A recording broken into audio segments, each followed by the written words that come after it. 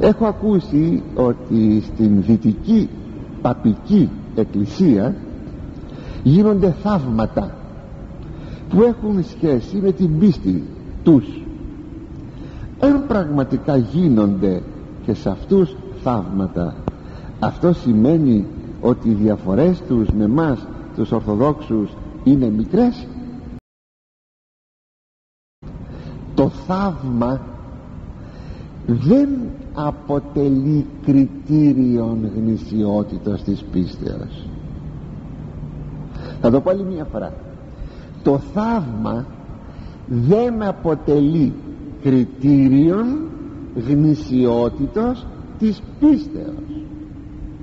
Δηλαδή ότι ένα θαύμα μπορεί να γίνει και σε ασεβή άνθρωπο, χωρίς να σημαίνει αυτό ότι αυτός ο άνθρωπος, επειδή του έγινε το θαύμα, ότι είναι ευσεβής.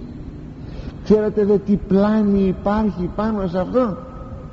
Μπορεί να δει κανείς ένα όραμα, ένα όνειρο, και να πιστέψει ότι επειδή είδε αυτό το καλό το όνειρο, και αν το θέλετε να είναι γνήσιο, να είναι από το Θεό, να μην είναι από το διάβολο. Θα το ξαναπάλι μια φορά, να είναι γνήσιο. Το παίρνει απάνω του και νομίζει ότι είναι τώρα ευσεβής, επειδή είδε το όνειρο, ή επειδή είδε ένα θαύμα, ή επειδή στον εαυτό του έγινε ένα θαύμα. Μην ξεχνάμε ότι και ο Φαραώ της Αιγύπτου είδε αληθινά όνειρα. Μην ξεχνάμε τα πολύ σπουδαία όνειρα του Ναβουχοδονόσορος. Και μάλιστα, αν φτάσουμε, προλάβουμε σήμερα, μου φαίνεται, αν δεν κάνω λάθος, αναφέρει αυτό το όραμα, όνειρο, ο Άγιος Κύριλλος του Ναβουχοδονόσορος, που είναι η αλατόμητος πέτρα που απεσπάστη και γκρέμισε, λιάνισε, το κάνει σκόνη εκείνο το άγαλμα που είναι 4 αυτοκρατορίες και λοιπά και λοιπά. Άμα πάμε και θα το δείτε. Κι όμως, ενώ αυτό το όραμα είναι χριστολογικόν, πολύ σπουδαίο, πάρα πολύ σπουδαίο, πόσες φορές δεν χρησιμοποιείται από τους πατέρες αυτό το όνειρο του Ναβουχοδονόσορος? Τι θα λέγατε, ότι ο Ναβουχοδονόσορος ή το ευσεβής, ή θα αποτελούσε κριτήριον το προφητικότατο αυτό όνειρό του, θα αποτελούσε κριτήριον ευσεβίας του? Ασεβής πέθανε ο Ναβουχοδονόσορ, και μάλιστα δια το πλήθος των ασεβιών του έπαθε μία αρρώστια, ψυχική αρρώστια, που λέγεται λυκανθρωπία.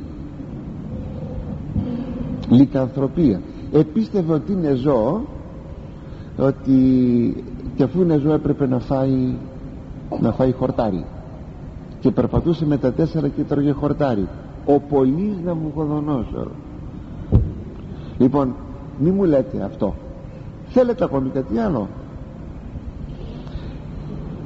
Οι Μικρασιάτες πρέπει να έχουμε, αν όχι τους τότε που φύγαν από τη Μικρά Ασία εδώ, αλλά τα παιδιά τους. Θα έχουν ακούσει πάρα πολλές φορές ιστορίες.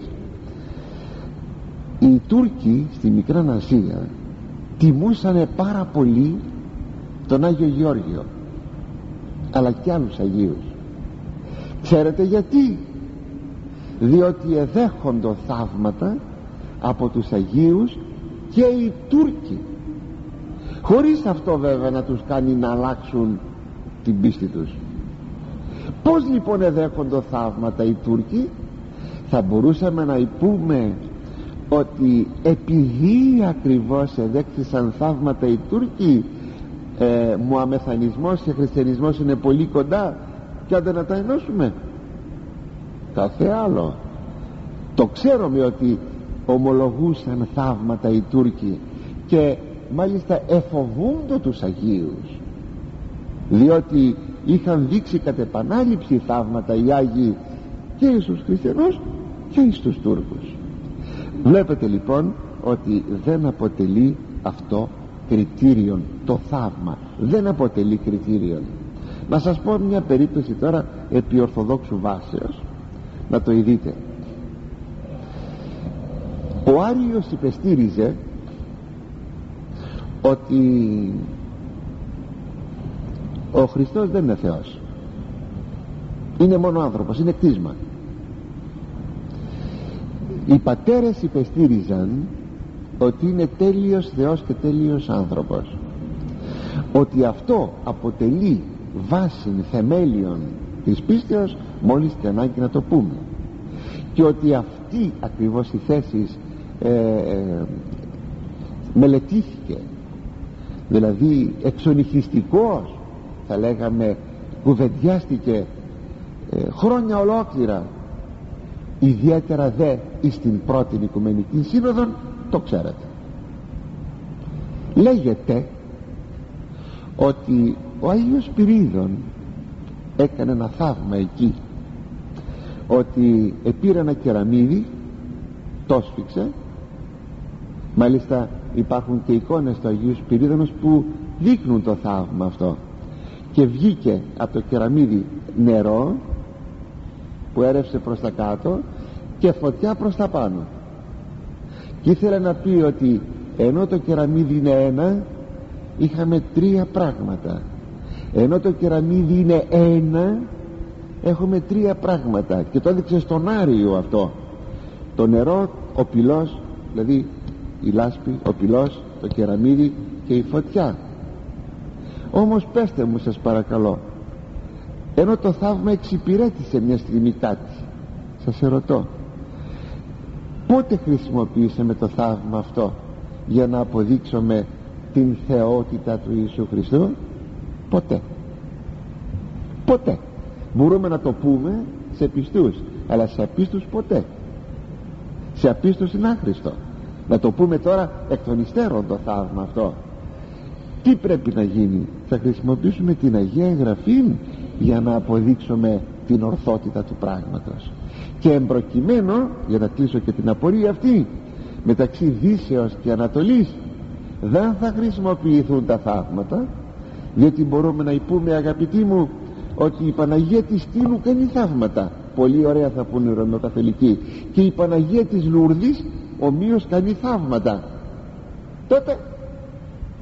Τότε δεν υπάρχει τίποτε άλλο, δεν μπορούμε τίποτα παρακάτω να κάνουμε. Την Αγία Γραφή θα πάρουμε και τους πατέρες που ερμηνεύουν την Αγία Γραφή, για να δείξουμε το ορθόν της πίστεως ή το μη ορθόν.